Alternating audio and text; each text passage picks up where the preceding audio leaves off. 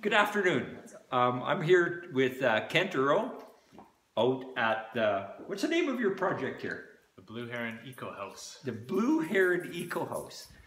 So how we got to this Blue Heron Eco House was that I actually worked with Kent's mom, Lynn, on a U of S project, and she asked if she could bring Kent and Darcy over to our place and where we built our net zero home. And I thought Kent just wanted to learn from all the lessons that we had on the 3 different designs that we had gone through.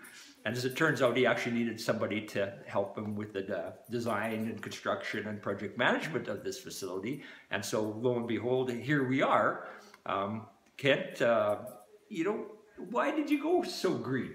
You know, like I understand that your house is on a passive house tour next weekend. That's right. Yeah. What motivated you to go such high performance? I think from our perspective, we wanted to make sure that we built a house that would last for a long time. We didn't want to build a house that we'd just be moving from and into something else. So we were investing really in a long-term home for ourselves that we want to be in until we really can't be in a house anymore. And from the perspective of climate change and where things are looking like they're going in the future, we wanted to reduce our impact as much as possible in the future. Okay. So the time that you contacted me and told me about your tours, about the time I'm writing this Lean Project Facilitator course, and had just finished coming up with an assignment for the students to learn different strategies for residents. And so when you came over to our place, there was also, you know, there's so many different options and the types of systems that we were going to put in. And we started sharing papers and research back and forth. And, you know, one of the things I recall was, you know, we can't afford to put solar hot water heating on a roof anymore.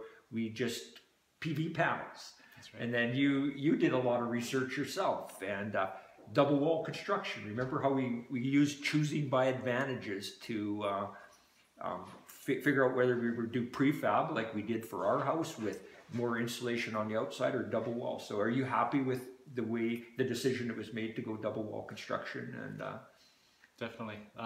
So tell us a bit about the wall construction. Yeah, that whole process was really valuable for us to see the differences between the two. In our case with the double wall construction, the way it's built is with 2 2x4 walls. 1 2x4 on the inside, spaced 8 inches apart from the other one, which gives you a total depth of 16 inches. The simple footing is just a 3/8 OSB on the top and bottom, with then your 2x4 footer on the bottom, and we did a double plate for the concrete floor as well. So the cost effectiveness of that is really good because you're using 2x4s instead of 2x6s and less foam, and so the lumber costs are very reasonable. Right, and less foam. So tell us about So, I remember our pole planning session. We ended up bringing out the insulator guy. Did he turn out to be as good as? Yeah, he was great. Okay. Yeah, wealth of knowledge. He was awesome. Oh, wasn't he ever?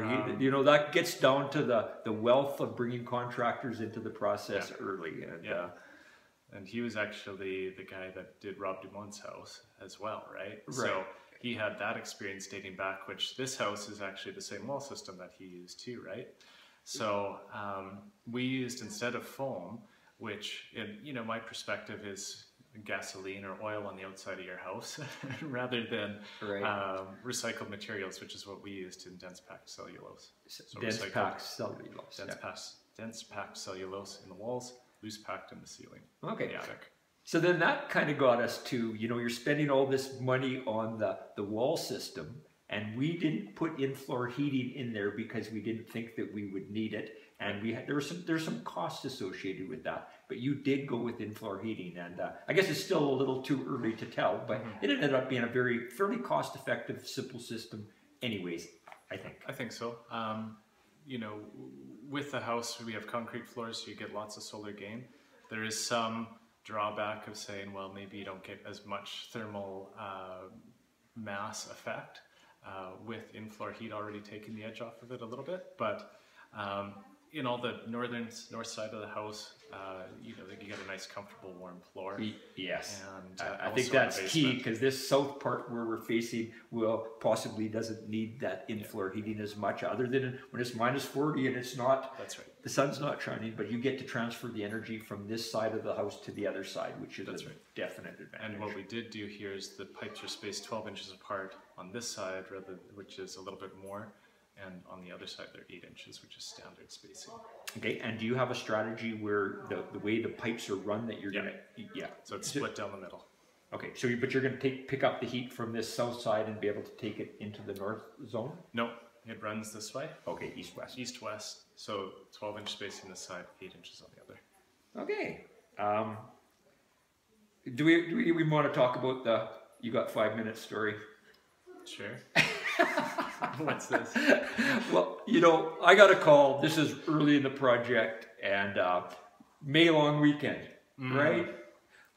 Yes, the realities of building. The realities of building. All of a sudden, we're, you know, a contractor saying it's going to cost $10,000 more, and we've got this place designed. We're in the ground, and so we ended up coming and finding a solution. It was about shit flows downhill. That's right. Right? We're built into the side of a house. We needed to get to the septic tank. The contractor saying, no, you can't do it with the layout that we have. And so that was kind of an unfortunate thing, but we ended up having to let one contractor go. That's right. He came to a meeting and said, "You got 5 minutes." And Kent and I both, that night, I was so mad. And by 8 o'clock in the morning, you'd come to the same conclusion that sometimes you just, for the team, you need to make some changes. And well, and the fortunate part about our construction is that everybody who we did have working on the house in the end was excellent. And everybody did a really good job. It cost getting rid of a few people along the way, but we got rid of them before, you know, they actually caused problems. Yeah. So I think from a lead facilitator point of view, do your due diligence and get the right people on the job. Absolutely. Okay. Happy with the schedule. I know we were just talking about an aggressive schedule would have been Darcy's birthday, which was October 14th. Yeah. We're just past Halloween here. Actually, it's Remembrance Day today. I've got my poppy on. Remembrance Day here in Canada, and so, but we started in May. So what's that end up being for schedule wise? Right now we're just over 6 months. 6 months of a build out of town. Yeah. You know, 2 stories, double wall construction. I think it's pretty good. Yeah. Yeah. Yeah, we're happy. Yeah. We wanted to be in by Christmas. We'll be in before Christmas. So yeah. Awesome. And you know, I think budget-wise, with a lot of sweat equity here, I'm holding Kent up from building this house. What's the final cost going to be for a double wall construction, high performance, beautiful home out here? What are you going to be at dollars per square foot? Per square foot, I think we're going to be around $275 a square foot. $275. Yeah, but that includes all the infrastructure, which puts it higher out here, rural, right? With the septic and the water system that we have to do. Probably residential in the city, you'd be looking around $250. Yeah, right. It was So I think if you took that infrastructure cost and you put into account your sweat equity into the building, that you got good value for this project. Now, Kent, your Blue Heron website. You besides being so busy, you know, helping to build your own home and a high performance home like this, and you're finding the time to have a website to promote what you're doing here. So tell me why and what's that all about? Well, it's not so much promotion, but I would say it's cathartic, therapeutic for myself, but also it's when we were researching about the house, so we spent about a year planning it. I read a ton of research articles, I read a lot of blogs, I read a lot of websites to find information. And but some things I found a lot of information on, other things that I wanted to do, we didn't have the information on. So I wanted to write something so that, you know, the next person coming down the road, maybe there'd be something of value that they found in ours. So, and I have gotten a number of people already saying that they have found it valuable. So that's, you know, rewarding. You know, and I think that you find that in the green building industry, that people just, there's so many tough decisions, and you got to research, and so really appreciate that you've done that. And so there's a passive tour coming up this next weekend. Even this is not a passive house certified project, but because it's a passive design and it's double wall construction, that you qualified to be in the upper echelon of home building in Canada. So yeah, it's pretty cool. So we, it's not a passive house; it's close, but we followed the principles that they used, and we were asked to be involved in it, which we thought was really great to be asked to be involved, even though we're not a fully certified passive house. Yeah. So when I first came to the site today, I see the panels are all up. How big a system did you put in? 6.2 kilowatts. Okay, so that's the same size as my house. And do you expect to be at net zero with that? I think we'll be close.